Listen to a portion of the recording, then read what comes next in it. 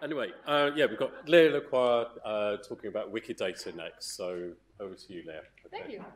Thank you very much. All right. So yeah, I have about 20 minutes to give you a brief introduction to Wikidata. I already know that it's not going to be enough. So what I can say now is that, yeah, this is going to be a general introduction so we can all be on the same level of knowledge about Wikidata, and so we can continue discussing about it later. The slides will also be online if you want to click on the links and read further on the topic. But let's start now. So I'm Leah, I'm originally from Brittany, and I'm working now at Wikimedia Germany in the Wikidata team that is developing Wikidata, on the taking care of communication between the software engineering team and the volunteers who are adding content on Wikidata. Yeah, so what is Wikidata? So you may have heard of it already. So Wikidata is one of the sister project part of the Wikimedia world. It is a knowledge base or a database where we store a piece of information in a structured way, which means, and we're going to see it a bit further later, that information, all these pieces of information try to be connected with each other and also connected to the outside world and to the other databases that are already existing on topics. Wikidata is multilingual, unlike Wikipedias that all have their different language version.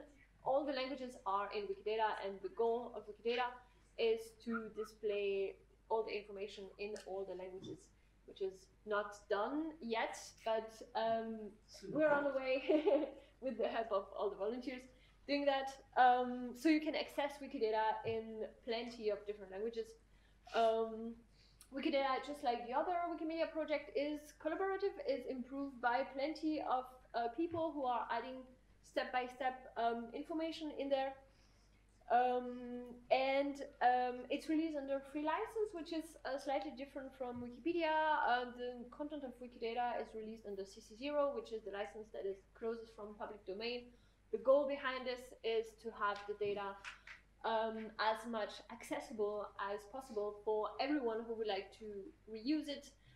So anyone can reuse it without any complicated system, and the idea is that the organizations that reuse it are very free to do it, and that it's quite easy for them. Just like on Wikidata we liked facts and references. We don't invent new information, but we rely on external sources and references, so this is something people are really careful about. And what's very powerful about Wikidata is that it is, of course, designed by and for humans, and there are real people who edit Wikidata. Some of them are even in this room. But Wikidata is also made for machines, and it's designed in a way that people can enhance their editing experience with automated tools. Can be bots, can be scripts, can be all kind of things, external tools that go into Wikidata and add or get information from there in an automated way and in a way more efficient way than what you can do with just your 2 eyes and 2 hands. And we try to make both machines and humans collaborate peacefully on Wikidata. So very quickly, some numbers. So Wikidata was launched almost 7 years ago, it's rather new in the Wikimedia ecosystem, right? When you think that Wikipedia is almost 20 years old, Wikidata is still rather young, but it already includes more than 56 million items. This is like piece of data that we have, and have quite a lot of active users because, as I said, the Wikidata community is international, so people come from all over the world and edit Wikidata. And in total, when you compare it to all the Wikimedia projects, Wikipedia's Commons, etc., Wikidata is now the most edited one. So this is a map. This is not the most up-to-date map, but this is a map that represents all the Wikidata items that have a localization on a map. So here you can see that it is a lot, and in the same time there are some zones of the world that are less covered. And this is a current issue that is going on with the Wikimedia project in general, but it's very visible on Wikidata that some part of the world still lack of information, and we're trying to reach to specific communities that can bring their language, their culture, and information about their zone of the world to improve the data on Wikidata. So, why does Wikidata exist? Our favorite motto is give more people more access to more knowledge. And Wikidata, aims to be a free and open knowledge base that can be read and edited by both by human and machines. And one of the first goals of Wikidata was to provide support for Wikipedia and the Wikimedia project in general, which is already doing by storing the side links between the Wikipedia, then later by storing data that can be displayed and reused on Wikipedias. But this is not only a tool for Wikipedia, that's important to be understood. Wikidata's data is reused on the other Wikimedia projects, such as Wikimedia Commons, for example, but also widely outside. A lot of websites, a lot of organizations are reusing the content of Wikidata. So it's even wider than the Wikimedia world. And provide a freely reusable repository and a hub for linked open data is also something we aim for, because there are outside other linked open data database that try to connect and describe information in the world, and we don't want to be bigger than it, we don't want to be out of it, we want to be really connected to all the other projects that have similar goals. So that's a very, very quick look on the structure of the data, just for you to understand that the information is indeed very connected. So we have the example of San Francisco here that has this Q item that is this unique identifier that is going to be used only for one concept, in that case, the city of San Francisco. And starting from there, you can have different properties, for example, a mayor, or more exactly on Wikidata, we call that head of government, because we don't want to make the difference between mayor or president, depending on the structure we're talking about. And then that is connected to another item that's going to be the item about the person. You can have the location, you can have the number of inhabitants, you can have all kinds of things.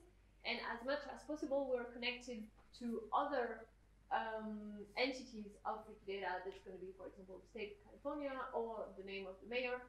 And in other case, the format of the data would be a number or geolocation, and so on and so on. And everything is connected that way. So you will always have this idea of my item, San Francisco, and a statement that will include the property, for example, the mayor, head of government, and the value that in that case is going to be another item. There can be other stuff on the top of that. We have qualifiers to describe more precisely, for example, since when this person is the mayor, and also include the sources and references, because as said, it's important for us, but you will be able to see that directly if you go on Wikidata and start browsing a few items. So that's what we're going to do now. So I'm just going to go to, that's for later, Wikidata that looks like this, and I'm going to look for Penryn, for example. So here, when I look at it, you can already see that there are plenty of things called Penryn, and like on Wikipedia, where there is a page that gathers all of them, here on Wikidata, it's all separated concepts. So we have this different towns, but also Intel microprocessor. Okay, very well. So I'm going to choose this one, obviously. And here, we're going to have a look quickly together at the structure of an item. So I have this label here. My interface is in English right now, so what is displayed is the English name. But if I change the language of my interface, it's going to show me French or German or whatever I want. Cornish. Cornish, we can try that later. So, no, there is something in Cornish here. So for each item, we're going to have this label, and we're going to have a very short description that this is exactly what helped me earlier to make the distinction between Penryn the town in Cornwall or Penryn the microprocessor, whatever it was. And I can also add some aliases in case I need them. And all of these labels can be entered in many, many languages, and this is what is very important for us to make the data accessible in many languages. Then after that, we're going to have what we call the statements. That is describing what is Perrin. So we can describe it as a town. We're going to have a picture coming directly from Wikimedia Commons. We're going to have all kind of other information that is describing the thing. We're going to have the location that's shown at the map. We're going to have all kind of things. And here, for example, we have the twin city that is located in Brittany. And as you can see, this is not only the name of the city, this is a link. And if I click on it, I access directly to the item of the city and so on and so on. And here I can start again browsing the different things, Inception and so on and so on. So that illustrates well the fact that on Wikidata we try to connect everything. So I'm going to scroll quickly to the end of the page, to a section that can be very interesting, which is the external identifiers. So as said, on Wikidata we always try to be connected to the other organizations who already provide data about things. And we store the identifiers of this database so we can directly link to them. Here we have Freebase, we have GeoNames ID, we have the French National Library repository, we have this Vision of Britain thing. I have no clue what this is. But every time we store the ID, and then here it's actually transformed into a link. And we can have a look directly at this Vision of Britain website that is having also information about Penguin. So, and ideally, what would be super great is that these websites also link to Wikidata on the other direction, because we try to have our unique identifiers that are very stable. So this what is it? Q12, okay, a long QID for Penguin, that is, it's going to be stable. It's always going to be this one for Penguin, so we can link to it safely even in the future. And on this page, you can also see the links to all the Wikipedia articles that are about this topic in all the languages that we currently have. This is also what Wikidata is doing, storing the links to Wikipedia here, so they can then be displayed directly from Wikipedias. What else did I want to show you? I think that's it for now. So here, yeah, I think it's already good for now. Yeah, so here you can see, for example, the references are, yeah, okay, stated in German, yeah, obviously. And so I'm not going to get into the whole process of editing Wikidata right now. That's something we can try later if we want. But I just wanted to show you that it's extremely simple, because the edit buttons are just here. And just like on Wikipedia, you click on edit, you do your thing, you save, and it's already published online. And for example, one thing that could be really great would be to, for example, add a few labels in Cornish or the language that you speak about the topics that you care about. That would be already very helpful in the future for people who want to reuse this data later. But for now, let's go back here. All right. So just a quick word about the Wikidata community. So as said, there are international, multilingual, representing all kinds of countries and cultures, and interested in many specific topics. So we have people who add content, of course.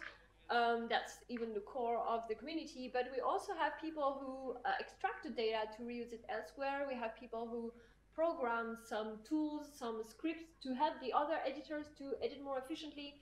We have people who build some external tools that can reuse Wikidata's data and make something great out of it, but by adding some value on top of the raw data that we store here. We have some partner organizations. We have people who do data donation inside Wikidata, who help improving the data quality and so on. So we have volunteers, but we also have companies, organizations who are also part of the Wikidata community. It is not necessary to have technical skills to edit and reuse Wikidata. Some editors do have some, of course, but this is not mandatory.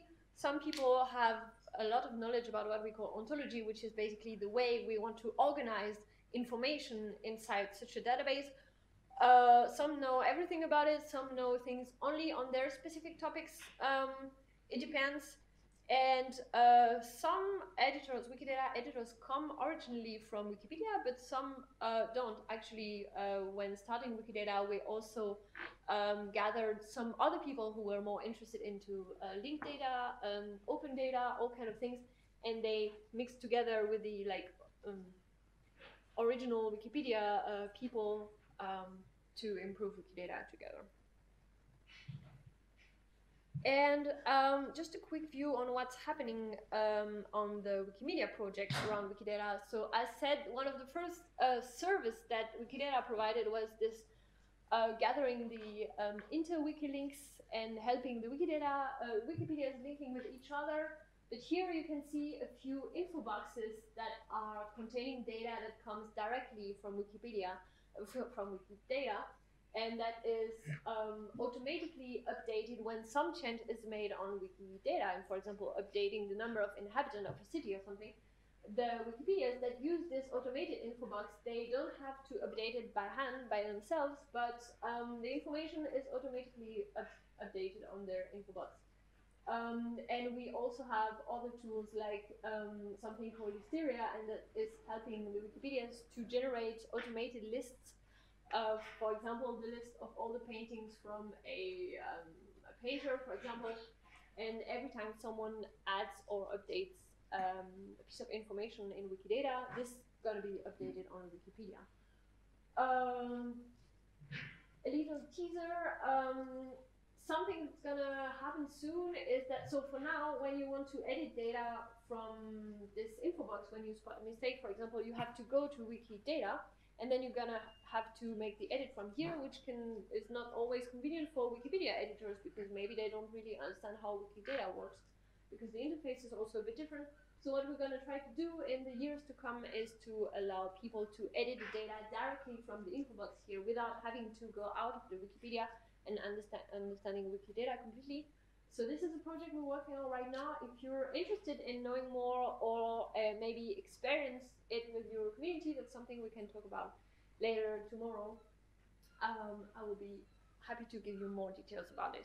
So this is a few examples of how Wikidata can be reused on the Wikimedia projects. There are more. There are Wikipedias that reuse also Wikidata directly in the content of the article, who are able to generate graphs and maps out of it. And it's not only Wikipedia, of course. On Commons, since recently, they started also having this powerful info box. Wikisource is also using Wikidata, all kind of other projects do experiments about it. And I just wanted to mention quickly the article placeholder, but maybe you already know about it. This is an example from Welsh Wikipedia. Basically, the idea is to encourage people to create articles that don't exist yet on a topic on their own language version. We display this kind of placeholder. There's not really a real article. There is no sentence. There is no paragraph here, but there is data, at least, that comes from Wikidata and that can make something appearing already, and that can encourage people to start creating a real article based on what is already existing. So what is extremely powerful about Wikidata, it's not only the massive amount of data that we have here, but is all the tools that are existing around Wikidata. I just put a few examples here, but there are like hundreds of them. It's actually kind of hard to keep track of them. But many things are possible on this. We have tools to add data, to match with other databases, to query the data, to reuse it in all kind of ways. I definitely don't have time to present precisely some of them, but we can talk about this later. Again, here's the link to the page that's listing them all. I wanted to present you only a few of them very quickly. WikiShootMe is presenting you on a map the points where there is a Wikidata item existing, but maybe no picture on Wikimedia Commons yet. And here, for example, on Terran, I believe this may be some historical monuments or buildings that have a Wikidata item but no picture yet, so that could be a nice idea for organizing I don't know, photo contest or a workshop or something to help people adding more pictures on Wikimedia Commons. We have games that are based on Wikidata where you have to recognize the location of a picture, for example, place it on a map. And we have the query service. The query service is a very powerful tool. I'm going to show you a few examples now. These are the train stations that are located around 100 kilometers around Paris. You can do all kind of lists, poets whose fathers were lawyers, because why not? With the pictures coming from Commons, when you have some, of course, we can ask for the museums in Switzerland and even sort them depending on how many Wikipedia articles exist on these museums. So very nice for GLAM projects, for example. This one, I showed it already last year. I like it very much. The place in UK with the name starting. And so on and so on. Yes, so the query service is a very powerful tool. It is not that easy to start with. So that's why we're offering some help during the conference.